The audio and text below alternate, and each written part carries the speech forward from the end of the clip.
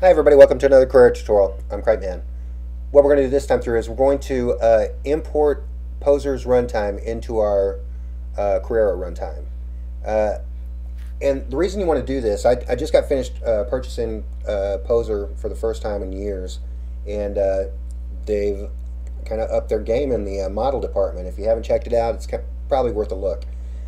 This is one of their figures. This is Simon, and yeah, he's really cool. Got a preset pose on him. Da da da da. Now I'm going to remove the runtime to show you how to do that, and then we're going to work our way backwards from this. This is the Poser runtime. It's chock full of really good stuff. So let's go ahead and remove it. No, remove folder. Go down here, remove folder, kapow, and now your folder's gone.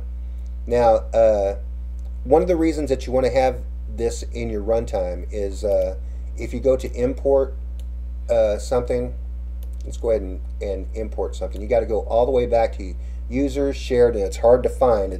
You never remember where it's at, but it's users shared, and then Poser 10 content, and then you go to runtime, libraries, character. Yeah, we'll do more people. Oh, this is a cool one. Create, open, okay. Turn off the limits. And that was a long, arduous process to get this really very cool figure in here. It has, when it comes in being a poser figure. So it's a little shiny. There's a little more glare on it, but it's a really cool figure. And you can do other things to it. You want to adjust I'll show you how to adjust things later, but right now we're going to just kind of show you what we got here. Let's get rid of Simon and check him out.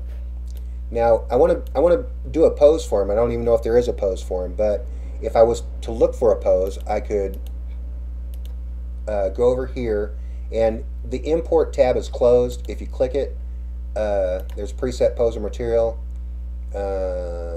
You got to go all the way back over here, libraries, and then find pose.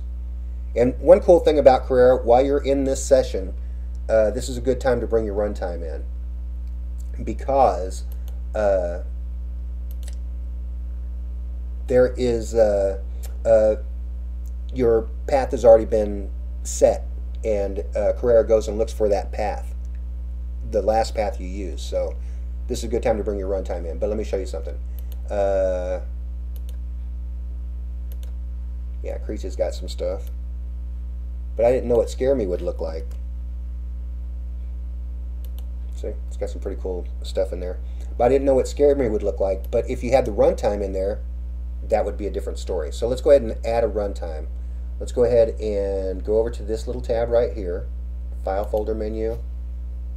We're going to add a runtime, and we're going to go all the way back over to where we started, where it says Poser 10 content. And if you can't find it, you can go Poser 10. This is the Mac Finder.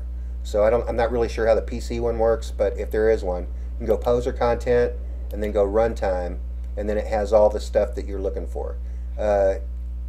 Keep it on runtime and then choose, and you're going to get the option to import the runtime or the content. Go for the runtime. The content's just going to bring you empty file folders. So you go in here. Let's do poses and see if we can find the Creech ones. People, blah, blah, blah, blah, blah, blah. Yeah, he's a people, I guess. Creech, and there's all his poses. Scare Me. Hands out, just like you'd expect. What's up?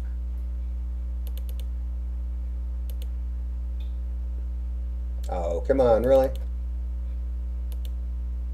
There we go.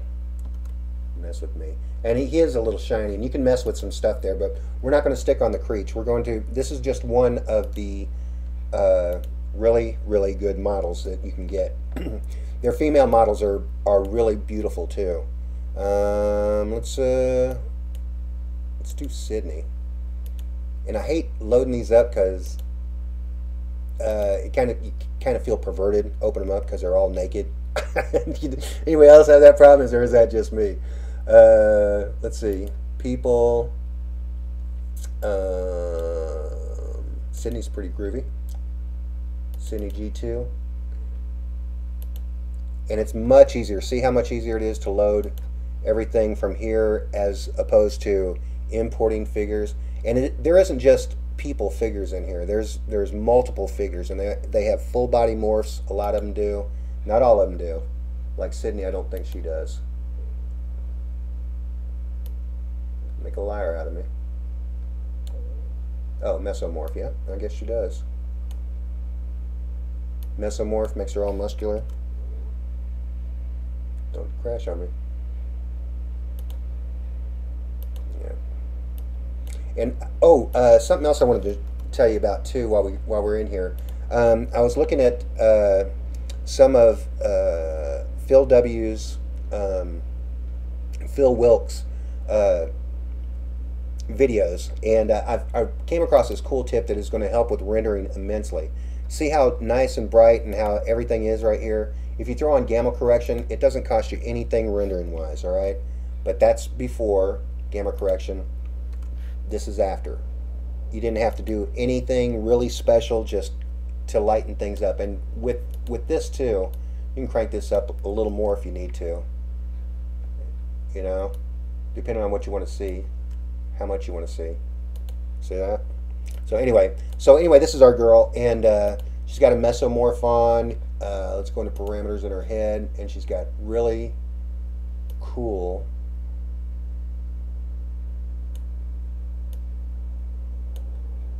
smile, mouth open. Oh, she's gonna look like an idiot.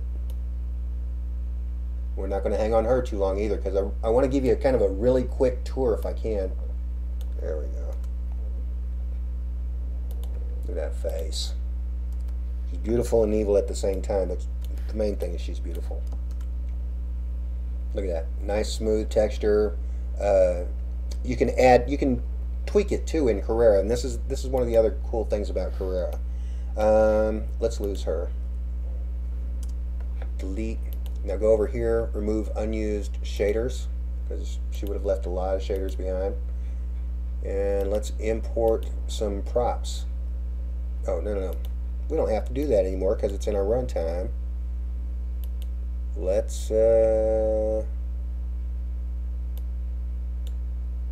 some props. And the props have some really cool stuff too. There are places, yeah. This is a really cool one, and look how easy that loaded, how quickly it loaded.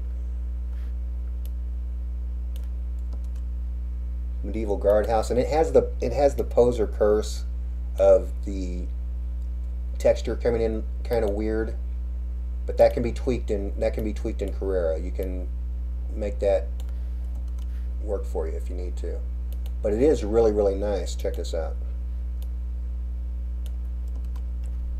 Really well sculpted and molded and textured, and you can tweak the textures if you need to. It's a little bit glary because all of Poser's content has a little bit of a highlight on it in varying degrees. So yeah, don't fault it for that. It's still a really good model. Let's see what else. Let's do a couple more. Oh, let me show you one that's really good. Vehicles. Convertible.